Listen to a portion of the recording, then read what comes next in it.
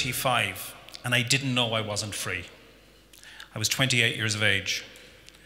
I was living in London. And I was coming back to Ireland to go to the police station in Wexford to report the fact that for 3 years I'd been raped and abused by a Roman Catholic priest. But I didn't know I wasn't free. So I named that, and I went back to London. And within a few months of getting back to London, I heard that another 5 men had now come forward and made statements as soon as the questions had started to be asked about the case.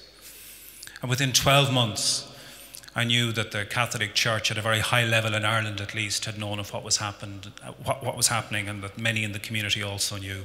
And within 18 months, I discovered that the Vatican, that the Holy See had been informed, that much had been said, and many efforts had been made over the years, including before the time that I was first assaulted, to try and prevent what was happening. And I got really, really angry. I remember the moment when I understood the depth of the outrage that I was being confronted by. The depth of knowledge that existed, the fact that somehow in a country where I grew up, where I was told, be good and everything will be okay, that those who are better and more powerful than you must be listened to and must be obeyed, not to rock the boat, not to be too much, not to stand up, not to speak out, not to be bold. That all of these things had happened to me and many other people precisely because we dared not be bold. We dared not stand up and speak out. And I was furious. At that point, I couldn't be furious for myself because, and here's where I discovered that I was not free. I was a prisoner of that great Irish oppression, shame. I felt shame. I felt guilty of a crime that I had not committed. I felt responsible for the things that had been done for me, for the things that I was saying that would upset and hurt and disturb and disrupt, and I felt shame. And it was only a sense of the scale and size of that injustice that pulled me out of the personal aspect of that experience, that made it about something that was not about me, that was about other people. Because at that stage, my shame meant that I didn't matter enough to be angry about. But the fact that this had happened to other people brought from me a sense of outrage, a sense of injustice that forced me into action. That action then led to me over the next 2 years taking on a battle and a campaign against the church and against the state that led ultimately to me suing the Pope. The reason why I mention all of that is because there was a point in that journey when it wasn't enough to say that it wasn't about me. There was a point in that journey where I had to confront the fact that if these things happening to other people mattered, then it had to matter that it happened to me too. I was blessed with that moment that lifted me out of that very personal experience.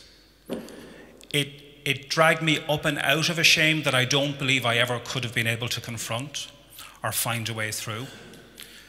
And then the journey that I embarked upon caused me to have to come back and revisit what that experience was for myself. And freedom from shame was the beginning of a discovery of the truth of who I am.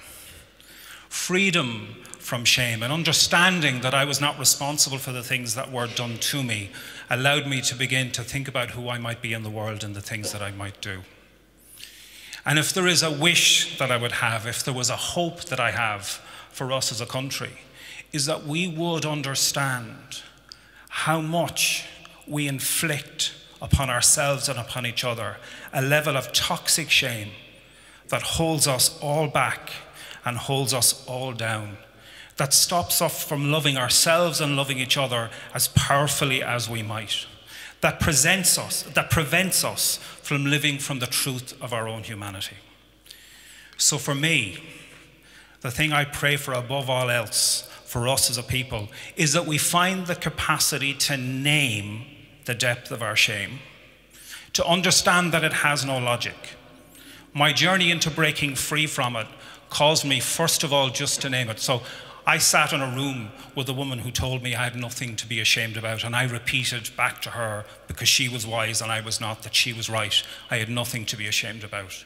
And I did that repeatedly with therapists of many kind over a period of about a year, until somebody said to me, it's not true, is it? You keep saying you've nothing, you know that it's not your fault, and that you've nothing to feel ashamed about, but you don't believe it. And in that moment, I was finally free to begin to say what I felt.